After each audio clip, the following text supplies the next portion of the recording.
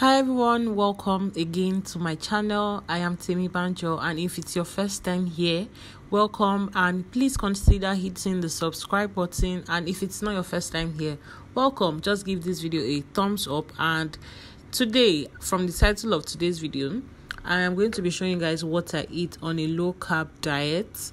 And once I am done with keto, of course, I move on to eating carbs, and I like to keep it really low. So today I'm going to be sharing with you guys what I eat, how I try and make sure I am able to, keep up with my weight loss and maintain it as much as I can. And that just sums up to eating food that are low in carbs. And so I am going to be showing you guys how I cook my meals, prep them, and also just explaining how the carbs and protein balances up in my food. So if this video sounds like something you're interested in, I definitely want you to keep on watching.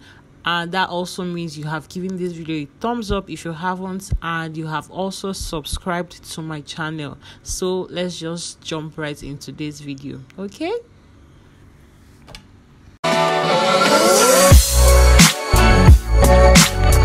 Alright, so for my breakfast, I like to have a smoothie, and my smoothie is always full. My smoothie is always thick. My smoothie is rich. I love to have so many fruits as much as I can, and I'm just having watermelon here. I'm struggling with this watermelon because it was in the freezer for quite some time, and I had to struggle to cut it out or cut it down to the bit sizes that I want it to be. So I'm just going to scrape this out as much as I can with my knife and try and prep every other of my fruits that I have here.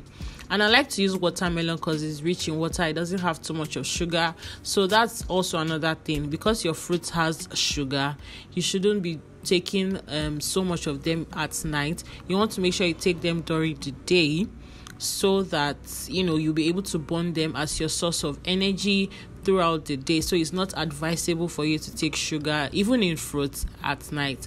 I'm also cutting apples to my smoothie, and next I'm going to cut some cucumbers also to my smoothie, and my leftover blueberries from my keto diet. I don't want it to waste, so I'm just going to rinse this and add it to the bowl of smoothie. I also have this fruit. I think this is apricots. I found it in the market, and the girl told me it's apricot fruit. I tried it. It tasted really nice, and I decided to try it out today in my smoothie. So I'm going to clean this up and add it to my bowl of smoothie that I am preparing. So once again, I would like to explain that you should not be doing too much with your sugar, like pineapples, apples, banana, all the sweet fruits that you know of, because those fruits also have sugar, whether you like it or not. And sugar is sugar, no matter how you want to explain what sugar is. So try and keep your fruits mixed with cucumbers, watermelon, and so many other fruits that aren't too rich in sugars. And once again, have your smoothies in the morning, smoothies that are rich in sugar in the morning. Then I'm also going to add grapes to my smoothie. I'm just going to have a little bit of this. The ones that I'm taking out in the sink now is what I'm having, and I don't like my smoothie being too sugary, so I just rinsed that and added it to my bowl. All the things I'm adding to my bowl is what I am going to blend up for my smoothie. Then grapefruits, I squeezed that into a cup. And then this banana has just been on our rack for a long time, and obviously I was on a keto diet, so I couldn't make use of it. So now that I am off keto, let me eat this banana now so that it doesn't spoil. So I tried to add as much as I could to this smoothie. That's why this smoothie came out really thick, and I loved it. Obviously, if there was no banana at home, I don't think I would have put banana inside my smoothie, because I don't really like sweet smoothies. I like my smoothie being really, really, how will I put it, like the healthy type of smoothie, if possible a green smoothie. But I had to make use of this banana because I didn't want it to waste.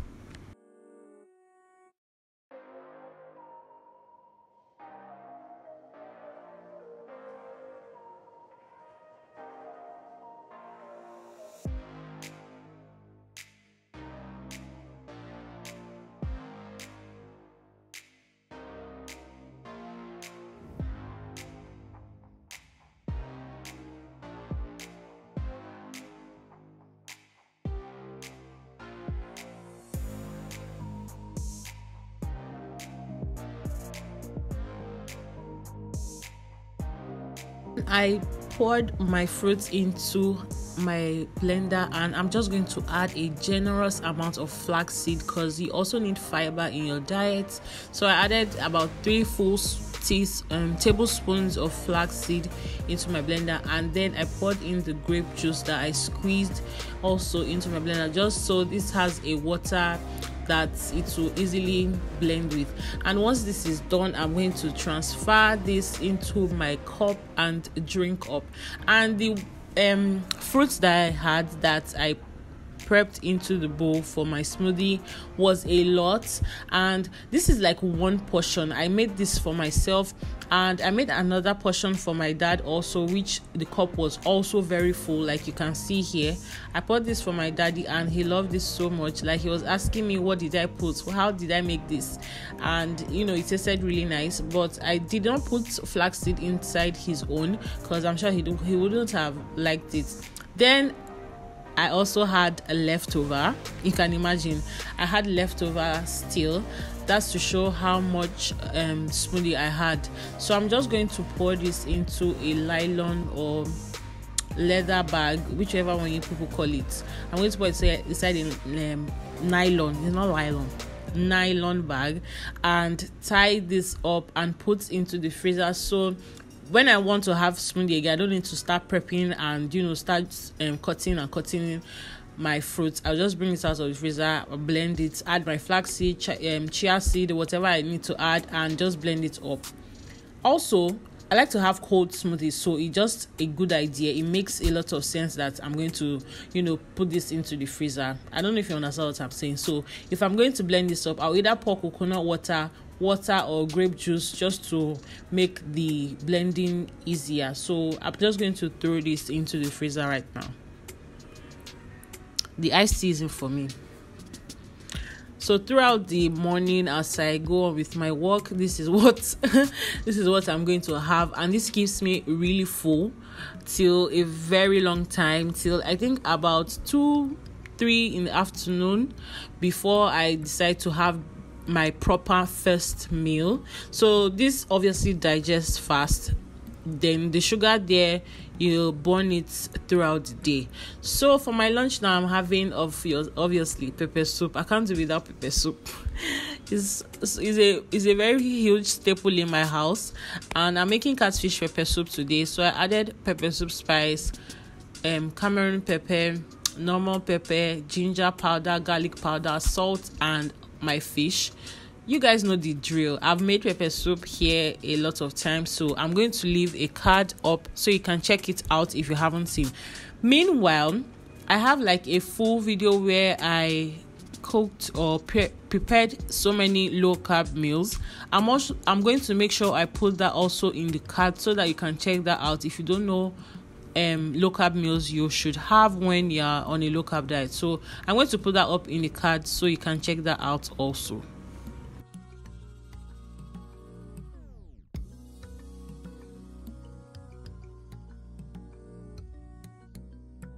So I like to have pepper soup because obviously the soup is water made of herbs and spices, which are obviously good for your body, aids digestion, helps clear your colon, makes your skin fresh. And I'm going to put efirin, that's St. Leaves vegetables that will help your food digest, rich in vitamin C also. And I'm having fish here. The fats here on this fish, I don't know why people like saying catfish is fattening. The fat on catfish is omega acid. It is good for your body and good for your skin. Please try and Google omega-3 fatty acid. People make this thing in supplements, guys, so it is good for your body. Please do not shy away from the fat on catfish. It is not the bad fat. The bad fat is the one that you get from cholesterol and some other oil that they reuse, like the one they used to fry puff. So please, catfish is a good fish and it is lean protein. So I had this with Irish potatoes. Obviously that's the carbs I'm having. My catfish here, protein. My soup here, vegetable. It's kind of balanced. So that was my lunch, very sweet. Now for my dinner, I'm having classic Chinese fried rice. So I'm going to fry up my chicken now and try and make this done, I like to fry my chicken first, so that is out of the way. This rice, I didn't make a lot of it, but the little I made, I had it. My dad had from it, my mommy had from it, and they kept asking me for more because it was sweet. So I'm going to add pepper and salt to my chicken now and just spice it up so this chicken has its own independent taste.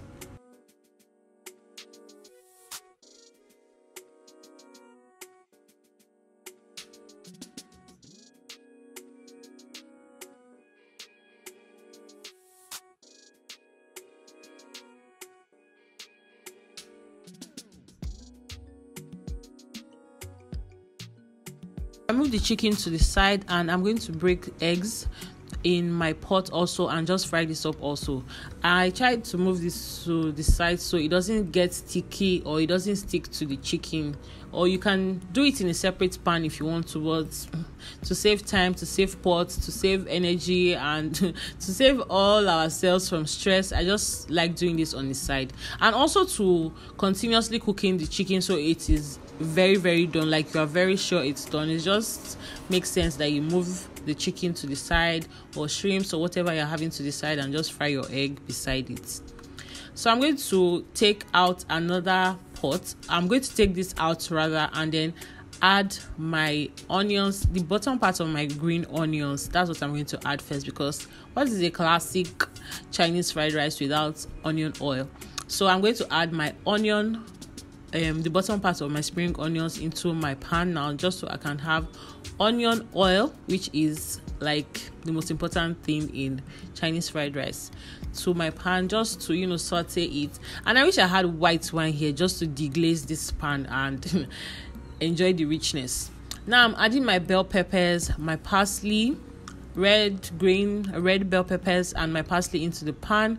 Then I'm also going to go ahead and add my chopped cabbage and the rest of my spring onions to the pan also, and just keep mixing this till it's kind of done. Not too hard, not too soft rather, but just to soak up some sauce and try and get soft a little bit.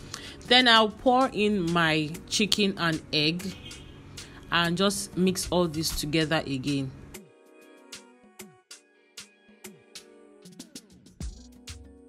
I'm going to go ahead and pour in some soy sauce now. I added garlic and ginger because I'm sure you'll be wondering, where is the garlic and ginger? I added this, but I didn't remember to, press record when I was doing that. So I'm adding my cooked rice. This is actually leftover rice, guys. So don't show your leftover rice. Just add vegetables to it and, mix it up and eat. So this is the leftover rice I added to the pot, and I'm just going to mix this up so that everything is evenly distributed, and the rice is inside the vegetable is inside the protein, everything is going on smooth and nice. That's what I'm just going to make sure I do right now. So this is like a balance of vegetables, protein, and carbs. This is like the moderate and best way to eat your rice, with the great proportion of vegetables and protein. I added my carrot here.